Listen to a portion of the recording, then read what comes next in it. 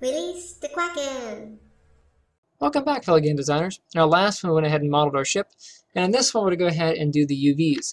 Now, before we jump in and start UVing away, there is one thing that I do want to fix on the model, and that is refining some of the shape that we have here, just to kind of clean it up. So right here, you can see we have this cut, but that doesn't really help define the shape. This would be a lot better if it were just merged to this point.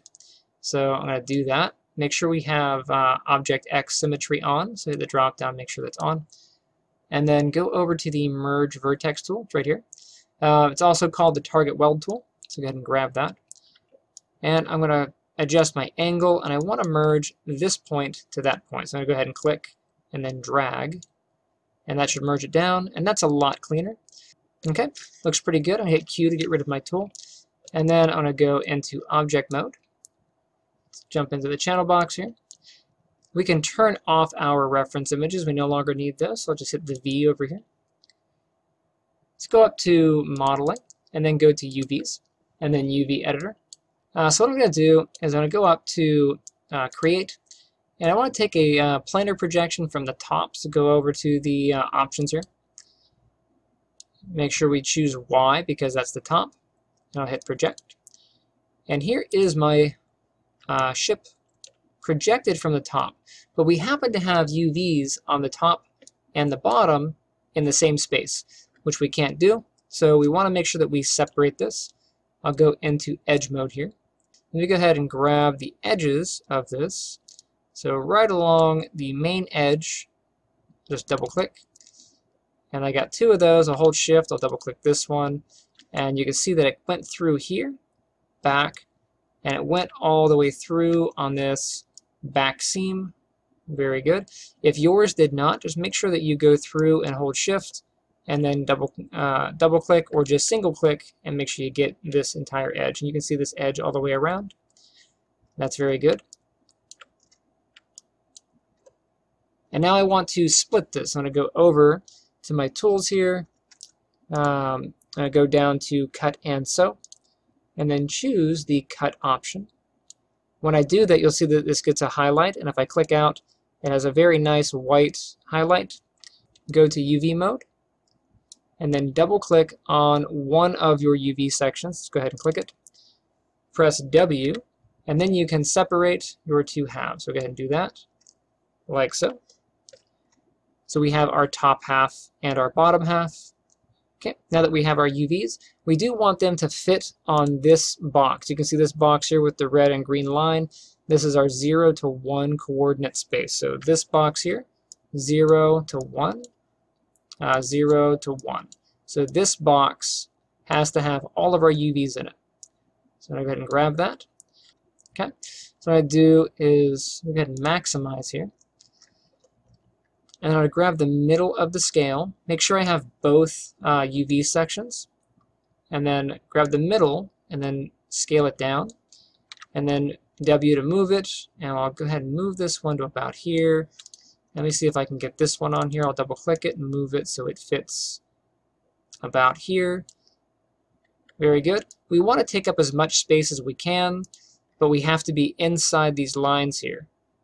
Okay, and we don't want to overlap, so you don't want to do something like this because that would be bad. So something about there is pretty good.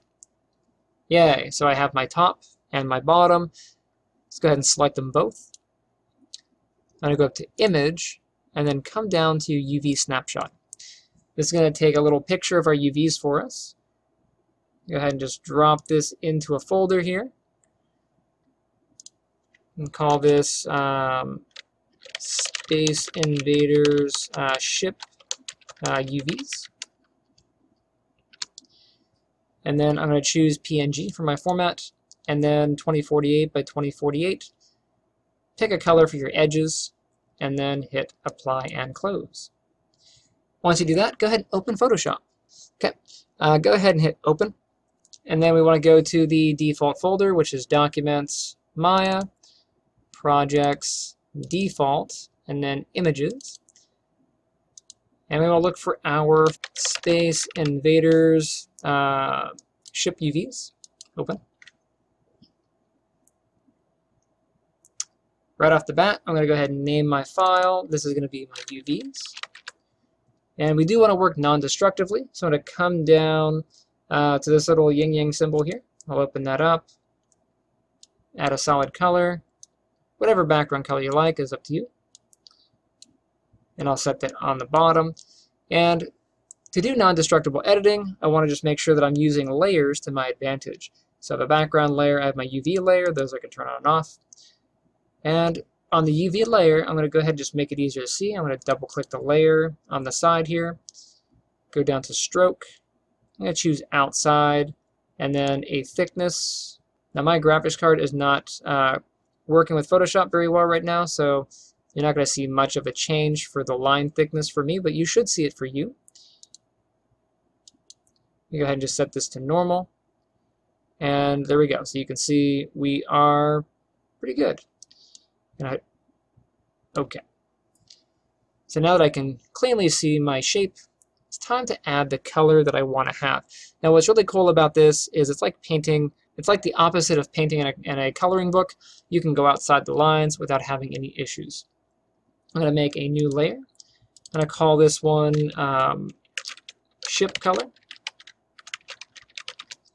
And in my ship color layer, I'm going to paint on the ship color. So I'm going to pick, I'm going to do like a metallic, like gray. That's good. And I'll grab my paintbrush.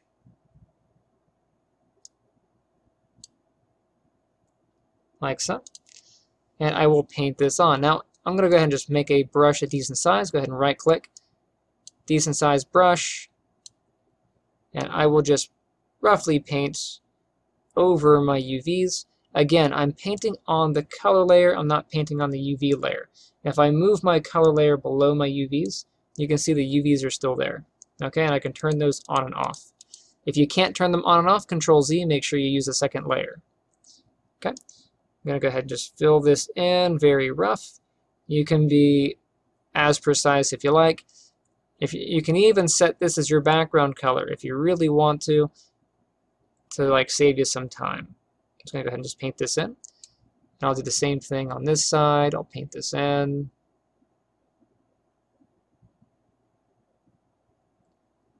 Try not to miss a spot here.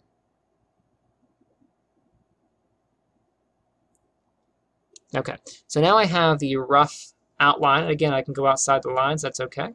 I want to then paint on the color for this little diamond shape. So if I go back in, turn my references back on, you can see I have this little blue like diamond shape for the window.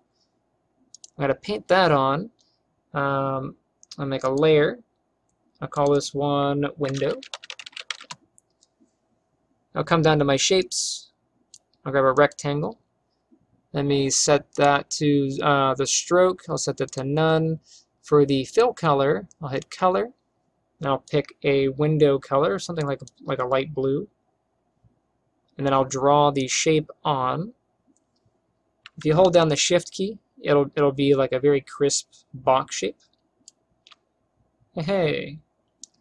And then if I zoom in here, you can see the little circles. If I drag those out, I can make those very pointy, like so. And then I'm going to bring my mouse over to where you see this little curved arrow. And then I will hold the Shift key and drag. That'll let me snap rotate to get this kind of diamond shaped. Awesome. Grab the Move tool and then Control T. That will, if you get an error, just hit OK and try again. I'm going to hold Shift and drag the outside a little in some so I can get this squished to like a diamond. And then I will center that on the ship right about there. Try to find the center. You can also use the arrow keys to kind of nudge. All right. Looks pretty cool. I'll hit the checkbox. Let me turn the UVs off, and then I will save this. File, save, save as. And I'll call this one ship _ texture. And then this is going to be a Photoshop file, so I hit save. And then save. And now I'm going to save out the Targa file. So I'm going to go to File, Save Copy, and then Photoshop, go to Targa.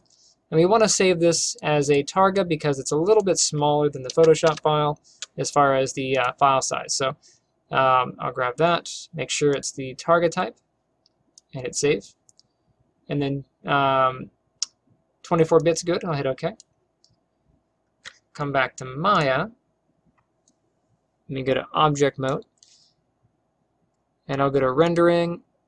And I will pick a color. This time I'm going to get something that's kind of metallic. This one looks pretty good. That's a blend. I'll go ahead and grab that. And I'll click and hold on the arrow here. Go all the way to the end. Might take a second because there's a lot of stuff that we did. Go to the blend. I'll call this Ship Texture. And then I will locate my Targa file. So color, go to the folder. And there is my ship. There is the Photoshop file, and there's also the Targa file. You can load either one, but the one we're going to bring into Unity will be the Targa file. So that's the one I'm going to use. I'll hit Open. And there it is rendered on the ship. And you can see that this is slightly out of place. Right? It's a little bit too far back. But that's why we're doing non-destructive editing. I can go back into Photoshop here, and I can grab my window shape.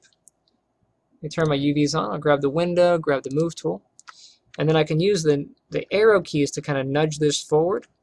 And I'm going to go forward about this far.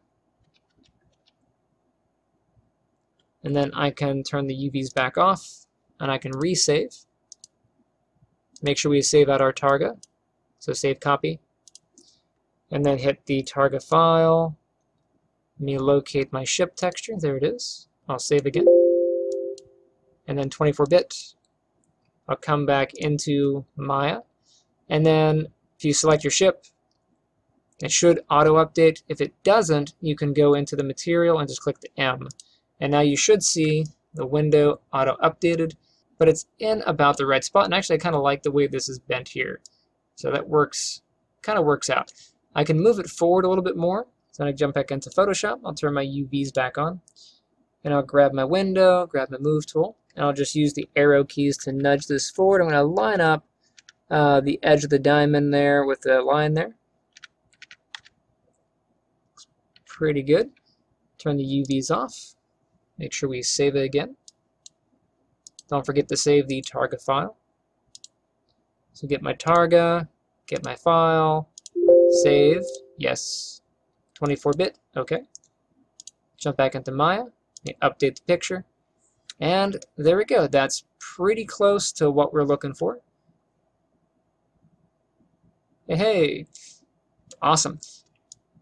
So now that you've made my ship, go ahead and make your own ship, and I shall see you next time.